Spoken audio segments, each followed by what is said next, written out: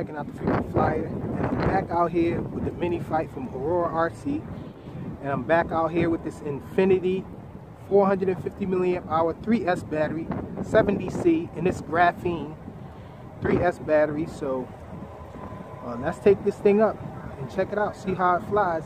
Pretty cold out here, pretty windy, so I'm not expecting a lot of flight time, so we're gonna hurry up and just get it up in the air. So let's take off with it. So let's look at a punch out. So, insane punch out on this thing. Let's look at it again.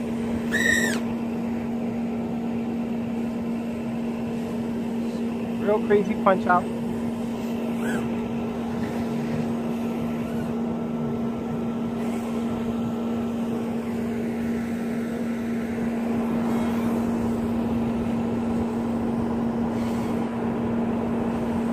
Really nice flyer.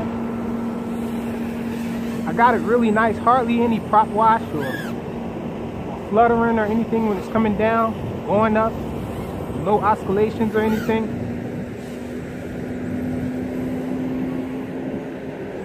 Even when I do power moves, this thing is smooth, man.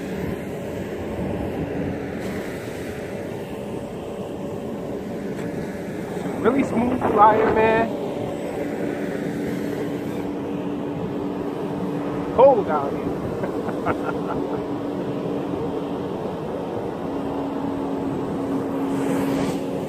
My hands are frozen stiff already. I can't really do too much maneuvering.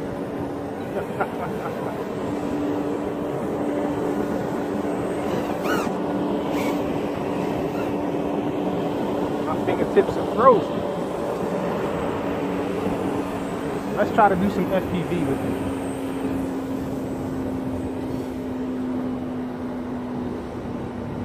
Oh, and it just fell.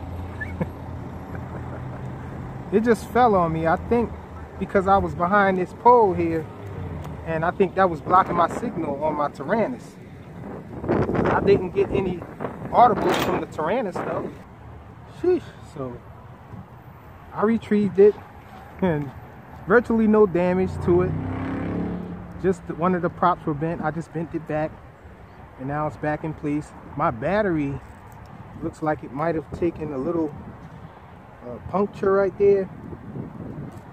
Maybe okay, I don't know. Came down pretty hard on that battery. Seems like it's okay though. And the battery is expended. Really cold out here too, so that could be a part of it. So that's it. A quick flight demo of this mini V fight called the mini fight, and this Infinity 450 milliamp hour 3S battery.